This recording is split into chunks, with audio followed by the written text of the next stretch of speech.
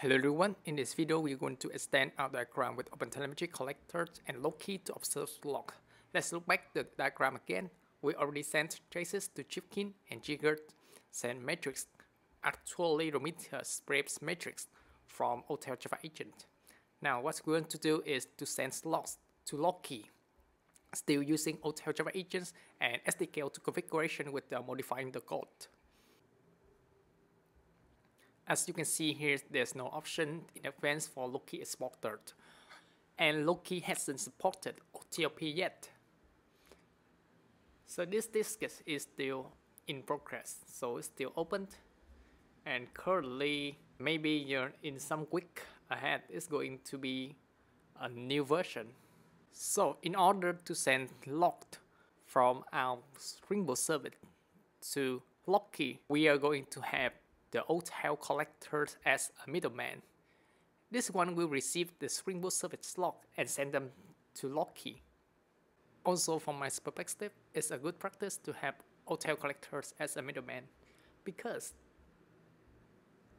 here, so it allows your service to offload data quickly, and the collector can take care of additional handling like retries, especially switching. It will help you to save a lot of money. And encryption and sensitive data filtering, etc. etc. Okay, if you don't know what is Otel Collector, this image may mess you up a little bit, but basically it's just a composition of receiver, processor, and exporters. Receivers is where you receive data, exporter just where you send data, and both of them are mandatory. Processors are optional, but they actually where these benefits like batching and encryptions happened. Okay, let's go ahead and build our Otel Collector. Okay, in order to build Otel Collector, we need to provide an Otel Collector configuration file. So I will create this file, collector folder. And then in this folder, we're going to Otel Collector.yaml. So this is our Otel Collector configuration files. So for the sake of simplicity, we are going to create a minimal Otel Collector configuration file. So in here, we only declare what are mandatory and what we need to make the whole infrastructure runnable. So here we have a list of receivers, a list of exporters, so you can also have a list of processors. But since processor is optional, so and for the simplicity, I won't declare it here. Then we're going to have define a pipeline. For example, this is pipeline for log. We're going to receive data at the OTLP. Here, the receiver's name, not the name type OTLPs, and the exporter type Loki. So we are going to define a pipeline that we specify, okay, this is the receiver, and data is going to this receiver, and we are going to export it to this one. We're going to export it to Loki. Loki, this is the type of exporter. Then this is the endpoint of Loki. So let's take a look at our diagram here. So we are going to define the collectors. So this is our receivers. So we are going to define our receiver.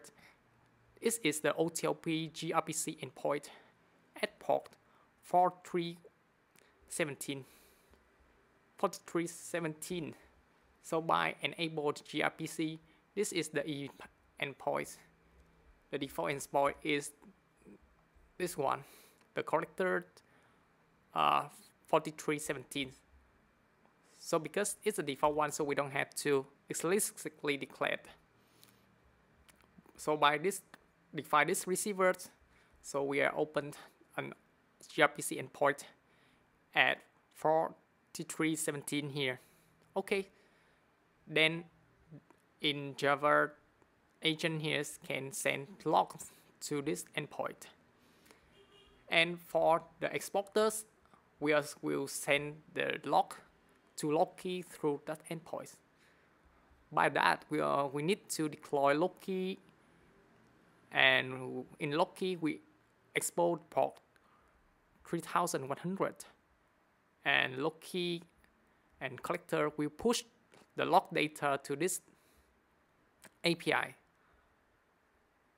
Okay, so basically this is our pipeline. Receive data at collector 4317 and push data to Loki at Loki 3100.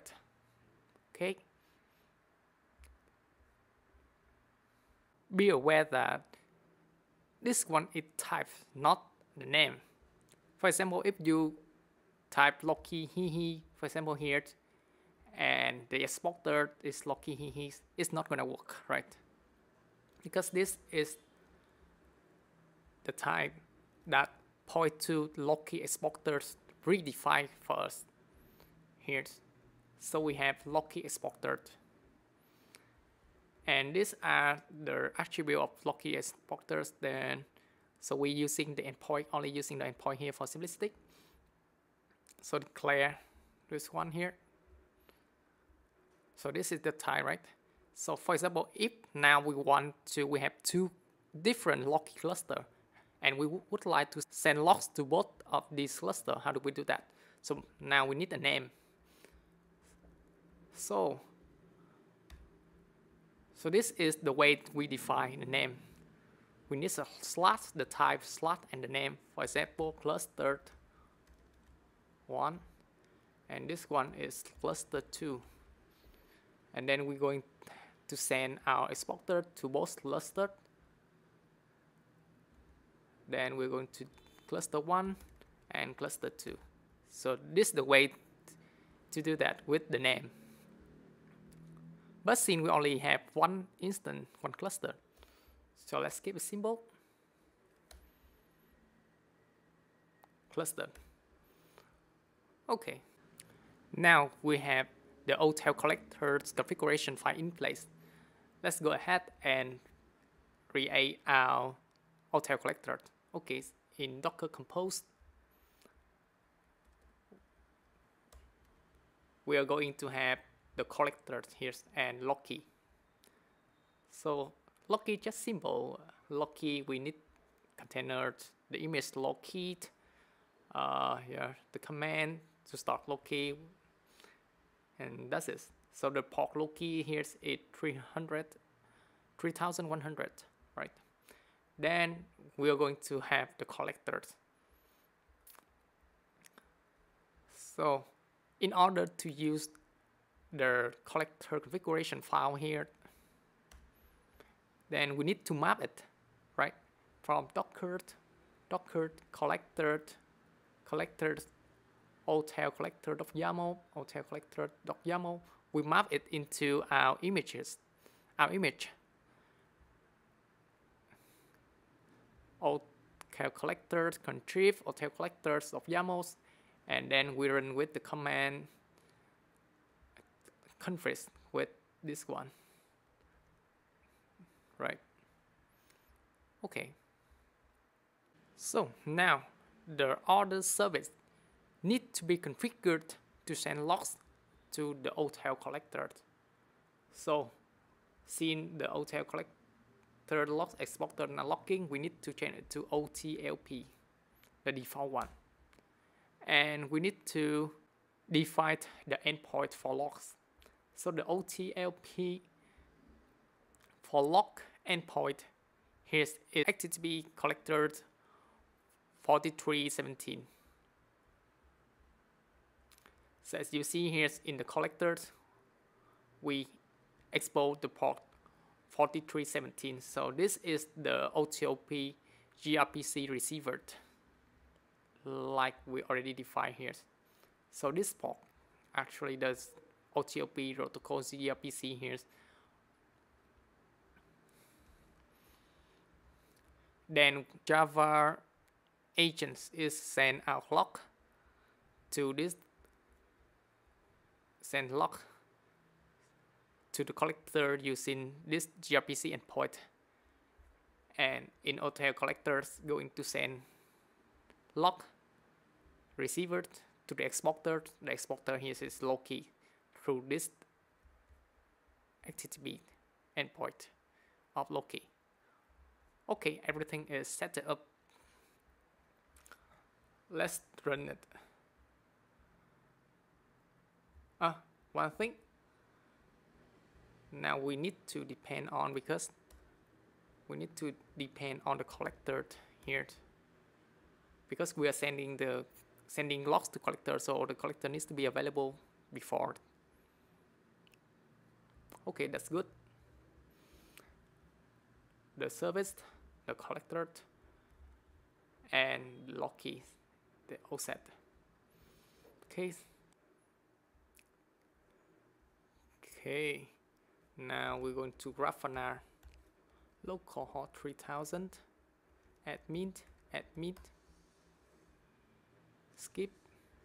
Okay. Add data source.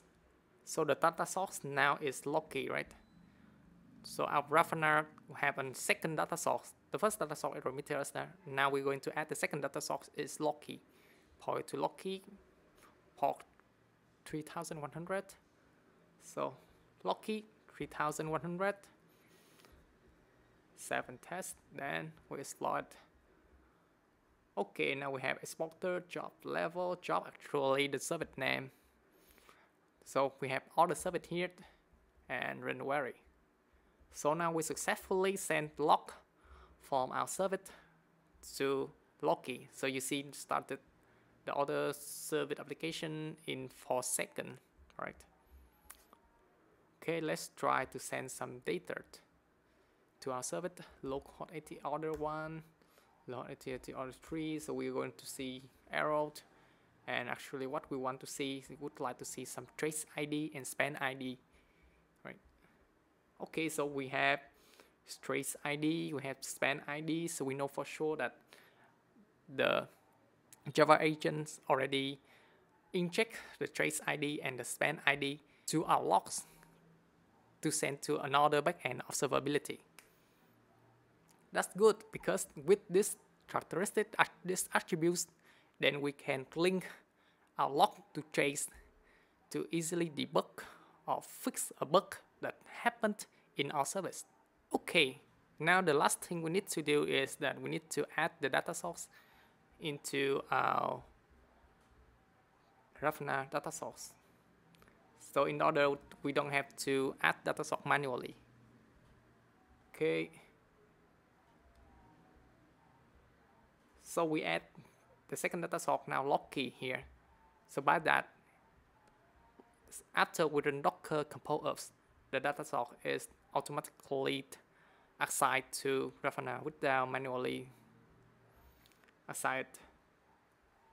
Okay, so let's restart our service, our infrastructures, Docker compose down, and start it up again. Okay. Now let's go to localhost 3000 again, admin. Okay, skip, update password. Then we'll now check our data source. So now we have Loki in advanced and Prometheus. Okay, exploit and run query. Okay, we have label, select our service, run a query. Okay, successfully.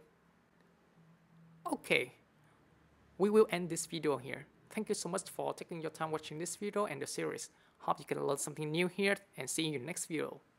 Happy coding!